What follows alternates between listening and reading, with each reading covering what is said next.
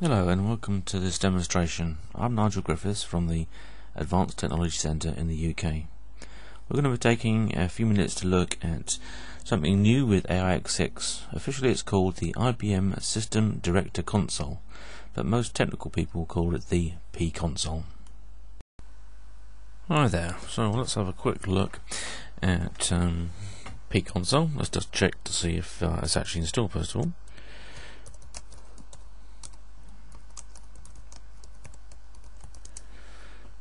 Okay, there it is. There's the runtime environment, so we're okay there. Let's just see if the subsystem is running.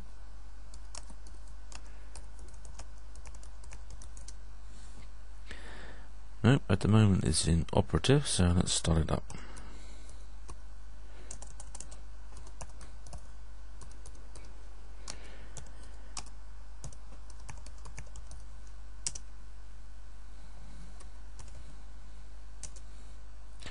Okay, it's all active. Now we can go and take our web browser and go and have a look at it. Let's look at the web browser side of things. I forgot to put the port number in.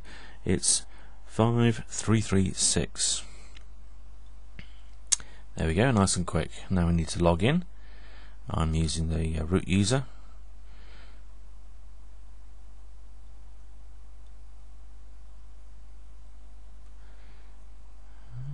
Let's remember the password so I don't have to bother next time. And here we go with the welcome page. Now of course with pConsole, this is the replacement I guess for WebSM, where we only need a browser on our workstation to actually get access to the AIX machines these days. We don't have to install WebSM on our machine, but we'll actually find that pConsole is quite a lot faster.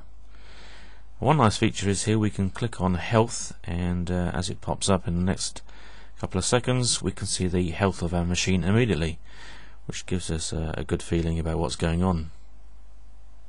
Here we are looking at the physical memory. I've just restarted this machine, so as you can see most of the machine's memory is free. We have 4 CPUs and we can see that we're mostly idle at the moment. Here's the top processes down here, nothing particularly interesting in this case, it's just been restarted, and here's the file systems. And we can look along here and see there's not much free in the /var file system. Perhaps we should go and correct that in a minute. Here we can see on the left the list of things that we can usually do with SMIT or WebSM. There's a few extra things for the things like role-based access control and workload partitions. But let's take storage and file systems.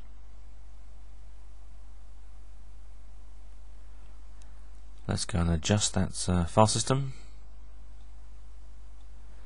We're using JFS2. That's the advanced. Now we're going to change it. /var. There we are.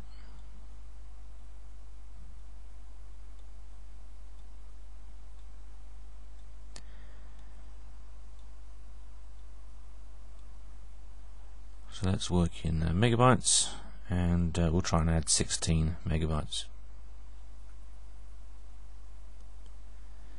Here's the old running man, but oh dear, we've got a failure here. Must have done something wrong.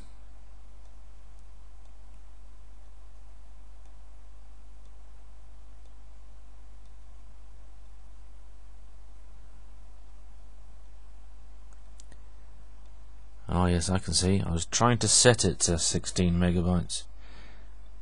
I want to make it just a bit bigger.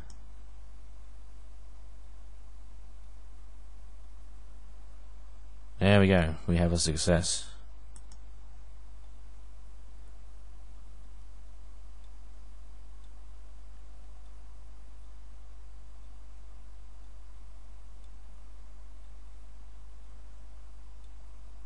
Have a little look here at the workload partitions. We can manage those from the pConsole.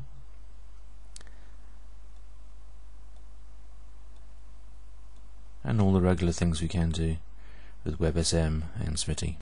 Well, we hope that's been useful. That's all for now.